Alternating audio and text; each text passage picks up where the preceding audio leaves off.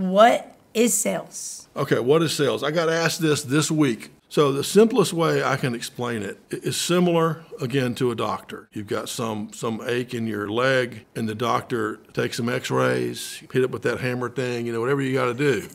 At the end of it all, say, Lids, I've done all this work. I think what you need is an injection of something in your leg, and I can do that for you, and this is what it's going to cost. I mean, to me, that's sales. Find some problem and then diagnose how you can help them solve it.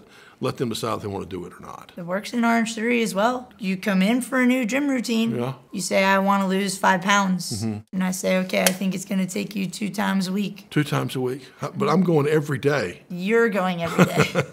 But maybe somebody else can only come 2 times a week. I haven't lost a lot of weight. I think I've been gaining muscle weight. It's muscle. Muscle weight.